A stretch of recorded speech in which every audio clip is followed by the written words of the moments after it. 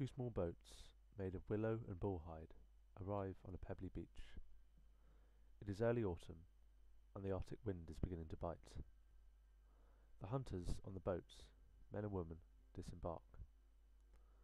One group starts to scour the island for small game, while the other group deconstructs the boats and converts their frame into a dog sled, with the remaining material packed into large leather sacks.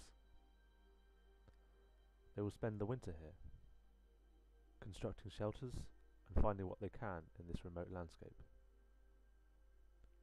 As they pass, they notice the remains of hearths, a sign that people visited the island generations before. Some of the hunters think, after watching flocks of birds, that they left the island for lands even further west. But that is just an idea, for now.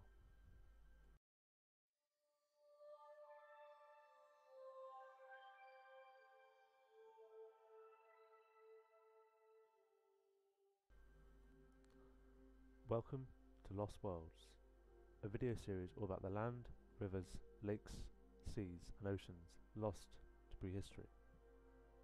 In this first video, I'll be talking about the mysterious island of Viking-Bergen, a large island off the coast of modern-day Norway that sank below the waves shortly after the last ice age. You might have heard of Viking-Bergen's much more famous cousin, Doggerland, which I'll do a video about at some point when I can bring enough information together. These two lost lands are very similar. Both were in the North Sea, both sported grassland and probably forest environments, and both, as I'll have a look at later in the video, were inhabited by hunter-gatherers around 10,000 years ago. So what is Viking-Bergen? The area corresponds to the Viking Bank in the northern North Sea, a plateau about twice as large as the Isle of Man. It is roughly equidistant between the Shetland Islands and the coast of western Norway. Scientists know that this plateau was formed by geological processes sometime in the Silurian or Ordovician, which is about more than 450 million years ago, and was probably exposed and submerged many times throughout Earth's history. Importantly for us, the last time it was above sea level was during the last glacial maximum, a period of extreme cold beginning in or around 20,000 years ago. Now, during this extremely cold time, Viking-Bergen was not an island, as it was trapped underneath mile-high ice sheets. But as temperatures began to recover and the ice sheets began to melt, it became the northern peninsula of Doggerland. A few thousand years later, regressively rising sea levels cut off Viking-Bergen from Doggerland, and it became an island in its own right, although when and how exactly this happened is not really known for sure. But it was probably the case by the time of the Younger Dryas period, about 12,000 years ago. Now, this was not the only island created by the melting ice sheets. Another somewhat smaller island existed between it and Doggerland, which hasn't been given a name in any scientific literature, but I would call it Utsiraland, after the Utsira High, a subsurface bank that exists in the same place today. It is also worth noting that Shetland and Orkney, today archipelagos, were also largely single islands at the time. So, what was the environment like on Viking-Bergen? Was there any wildlife? Although the area has not had the same tension as Doggerland and other submerged landscapes, primarily due to oil interests, expeditions around Viking Bank have recovered cold-adapted marine species that no longer live there today. So we can take a good guess that the island had a very cold, Arctic-like climate, similar to the northern half of Iceland or the rocky island of Jan Mayen in the North Atlantic. This does not mean it was too cold for anything to exist there, as trees were able to colonise areas just as cold after the last glacial maximum. As it was joined to Doggerland for probably 3,000 or 4,000 years at the least, it would be surprising that the island was completely devoid of life. There were probably subarctic grasses, coniferous trees such as pine and fir, and small mammals like Arctic hares and Arctic foxes. Around Viking-Bergen, we can imagine there was a rich biodiversity of marine species, such as cod, pike, and bigger mammal species such as seals, orcas, and maybe even dolphins. The waters around the islands were quite shallow, ranging between 50 and 30 metres for the most part, and over 100 metres in other parts. So there probably were quite a few undersea forests of kelp, seagrass, and other marine plants with easy access to sunlight. It was probably somewhat of a bird hotspot as well, in the same way that Jan Mayen and the Faroe Islands are today. Another question that's been asked about Doggerland a number of times, and is also relevant here, is whether humans ever visited it. As Viking-Bergen was only accessible by land during the latter stages of the last glacial maximum, it's unlikely that humans ever went to the island when it was still joined to Doggerland. However, there is actual archaeological evidence that human activity was taking place on the island, likely between 12 and 11,000 years ago. This consists of a small worked piece of flint, which was recovered from a deep sea core directly from Viking-Bergen in the late 1980s, and there was also a perforated basalt pebble recovered in the mid-1990s. The date of these objects is pretty much impossible to tell, especially as the sea has affected their overall shape since they were deposited. But it shows, at the very least, that flint working was taking place on Viking-Bergen, which suggests that there was some sort of hunting camp or overnight shelter, and it shows that there could have been animals to hunt on the island as well.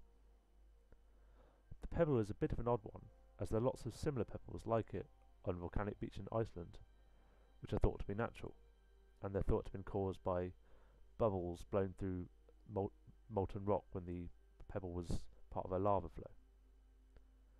So how did it get to Viking-Bergen? Most likely it was rolled along the seafloor by ocean currents from Iceland over hundreds or even thousands of years. Alternatively, it could have been picked up by humans as a kind of a special object from somewhere in Scandinavia. Where the worked flake was found is also interesting. The research team recovered it from a depth of 143 metres, which, if the sediment was undisturbed, would give it a date of around 15,000 years ago. This would be an incredibly early date, still during the last glacial maximum, well before similar finds turn up in southern Scandinavia and the northern British Isles. If we account for the possibility that sediment was disturbed by some sort of extreme oceanic event like the Brodgar tsunami, then it could be anywhere between 12 and 9,000 years old. In the absence of more evidence, we can have a look at finds from either side of the North Sea. A handful of single-edged microlithic points have been found in Orkney, which bear quite a lot of similarities with the single-edged points of the Bergen culture, a group of hunter-gatherer communities which lived in northwestern Germany, the Netherlands and southern Doggerland, right in the middle of the Younger Dryas period. These sorts of flints are also found with the Fosna culture of Norway, which is linked to the Bergen and also goes back to about 12,000 years ago. Given these connections, Viking-Bergen might well have been a bridge between the British Isles and Scandinavia, helping to bring about a shared technological tradition. To achieve this, because Viking-Bergen was separated from the Norwegian mainland and the British mainland by tens of miles of water, and actually hundreds, Mesolithic peoples must have had quite reliable watercraft, probably made from reeds and animal skins, in order to cross the long distances of open water over thousands of years. The island may have been one of the first places that hunter-gatherers used as a bridge to recolonise mainland Britain after the peak of the Ice Age, although it is equally possible that Doggerland to the south was much more accessible.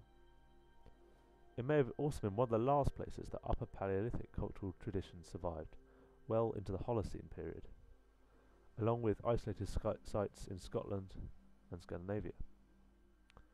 So, what happened? When was Viking-Bergen lost to the sea?